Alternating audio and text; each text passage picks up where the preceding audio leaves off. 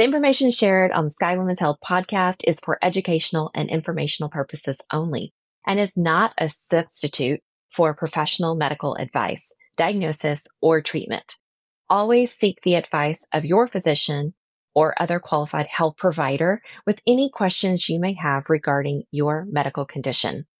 Never disregard professional medical advice or delay in seeking it because of something you heard on this podcast. Reliance on any information provided by Sky Women's Health, Dr. Carolyn Moyers, or any guests featured on the podcast is solely at your own risk.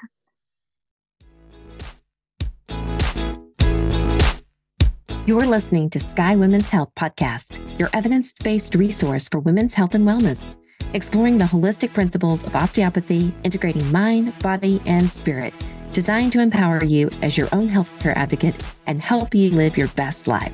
I'm your host, board-certified OBGYN, Dr. Carolyn Moyers.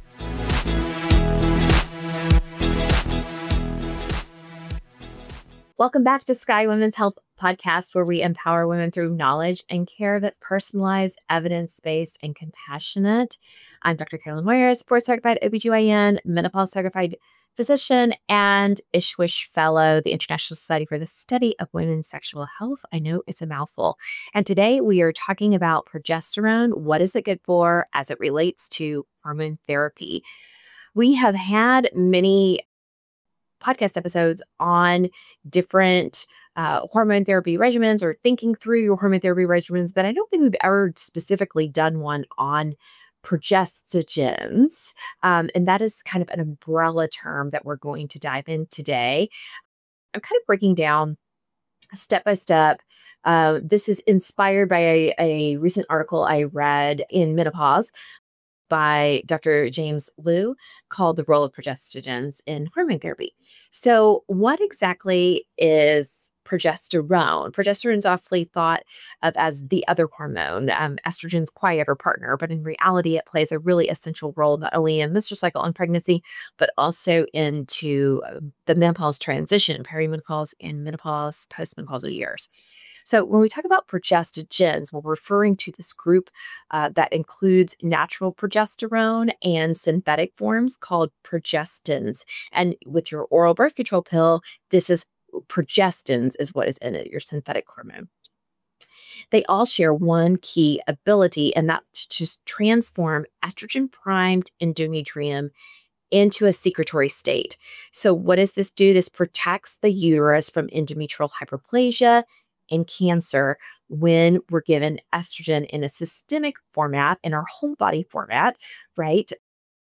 In women who have a uterus. So if we have a uterus and we're taking systemic hormonal therapy, systemic estrogen, estradiol, or conjugated equine estrogen, or any variation of systemic estrogen, we need a progesterone or progestin to protect that endometrium, because otherwise your body goes, oh, we're building a nest, and that uterus is going to build up, and we can get these hyperplasia, atypical cells, cancerous cells. So when we are on adequate endometrial protection with our proper progestin or progestogen, I should say, so we're going to use the umbrella term, proper progestogen dosing, then our risk of endometrial cancer is baseline.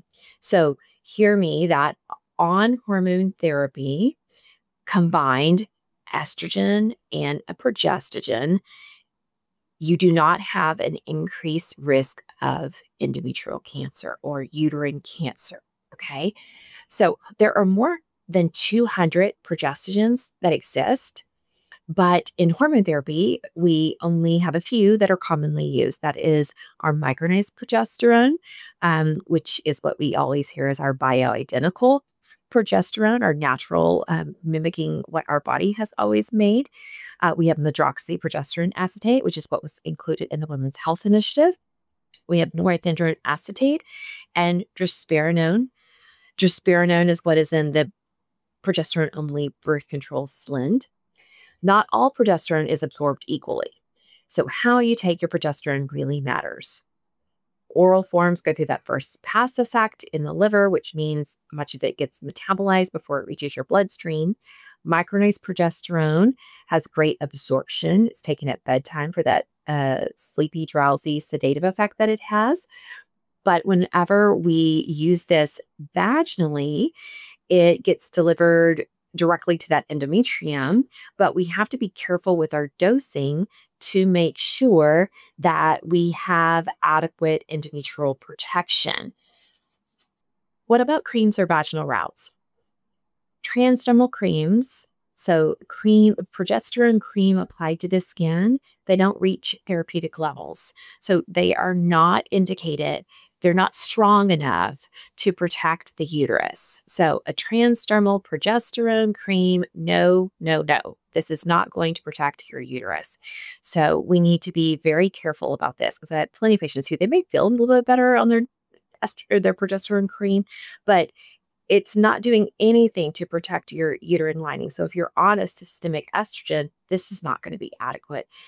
Vaginal route. So we can deliver micronized progesterone vaginally if patients are having a hard time tolerating progesterone. Some people will have acne or bloating or just or vivid dreams. And for some people, it has the opposite effect from the drowsy. But for most people, tolerate micronized progesterone pretty well, but generally there's people who land in three camps, love it, take it because you tell me I have to. And then there's a handful, I've seen reported, 15%, 18%, sometimes some people say 30%. I haven't seen it be that high, that do not tolerate progesterone for whatever reason. So if we're not tolerating oral progesterone, we can take it vaginally, but it has not been studied in enough detail for us to say specifically that it has endometrial safety. So this is one I want to make us be really careful about.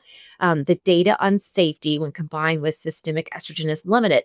So if we're going to use it vaginally, we have to do it in similar doses and duration just as the oral regimen. And we'll talk about that here in a minute.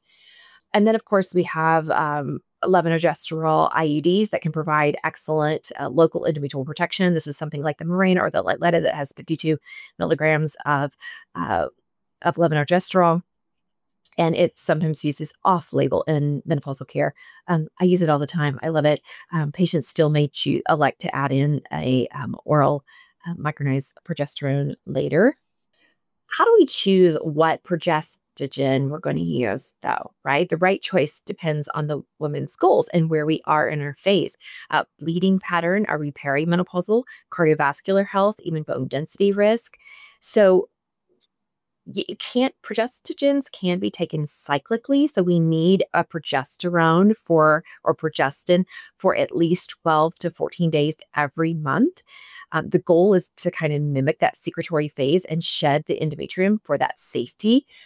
So if you were going to do a 12 to 14 day dosing, that would look like medroxyprogesterone acetate 5 to 10 milligrams a day, or a micronized progesterone of 200 milligrams, 300 milligrams per day, a drospirenone of 0.25 to 1 milligram per day, and norethindrone acetate of a 0.35 to 1 milligram per day. And here's a helpful clinical pearl. If vaginal bleeding happens on or before day 10 of your progestogen therapy, it may indicate that you don't have adequate endometrial protection and you may need a higher dose, or you may need continuous dosing. So my preference is always continuous dosing, because we are creatures of habit. And if you tell me I have to take a tablet for 12 days out of the month, I'm probably not going to remember when the next time rolls around that I need to start taking it for 12 days, right? It gets confusing. Take it through days 1 through 12 of each month. Maybe an easy way for some people to do it, but for most of my patients, they're busy in life and they're not going to remember, and they don't want to have the withdrawal bleed. So there's that. Okay, let's talk about micronized progesterone and why it's gaining popularity. Over the past decade, we've seen a strong shift in this micronized progesterone or bioidentical progesterone. And it's because it's chemically identical to what your body produces. And studies suggest that it may carry lower breast cancer or cardiovascular risk than some of the synthetic progestins. There are trials that have looked at taking micronized progesterone with estrogen, and they had better HDL cholesterol profile than those on medroxyprogesterone acetate. An interesting bonus is when taken at bedtime, it's converted into allopregnanolone, a neuroactive steroid that promotes a calm and better sleep. So, for many women, bedtime progesterone offers both uterine protection and gentle sedative effects. And so we love it for this reason. Another reason that I love to use a nightly micronized progesterone and not a cyclic. So I like to do continuous therapy. I feel like my patients tend to just do better overall. But like I said, if we're not tolerating it, then we can just do it for the 12 days out of the month for endometrial protection, but the dosing has to be appropriate for endometrial protection. If we're taking it continuous, we can get away with 100 milligrams at bedtime.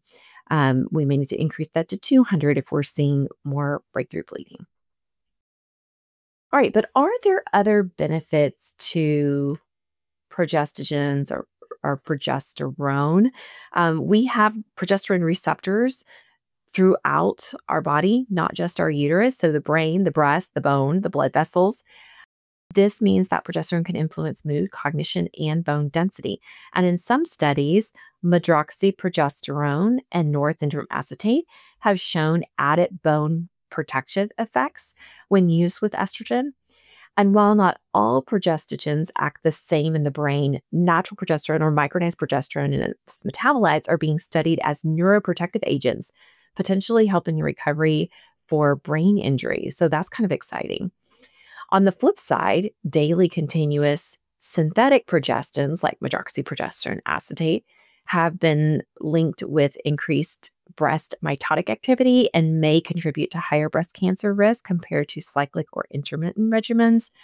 Remember, in the Women's Health Initiative, medroxyprogesterone was the progesterone that was used.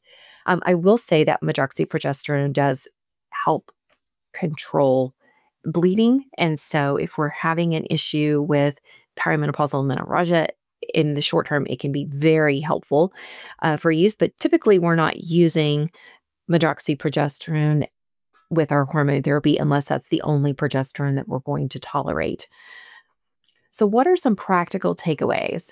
If you're on systemic estrogen and you have a uterus, you need a progestogen for protection, whether that is a synthetic progestin or micronized progesterone. Micronized progesterone at 200 milligrams nightly for 12 to 14 days per a month provides excellent endometrial protection and better sleep.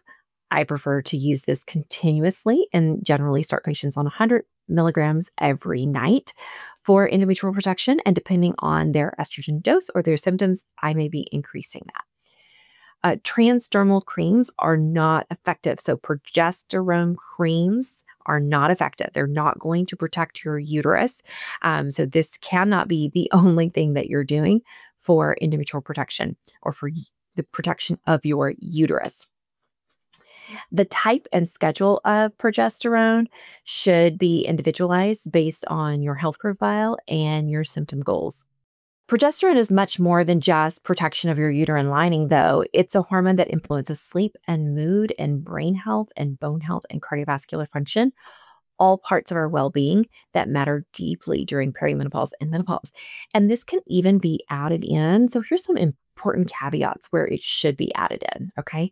In somebody who has surgically, prematurely menopausal, or who has a history of endometriosis, these are people that I 100% add back progesterone because that time frame without progesterone, patients feel more moodiness, have more disruption of sleep. Even if we're affecting their hot flashes and night sweats, they tend to do better with some added back progesterone.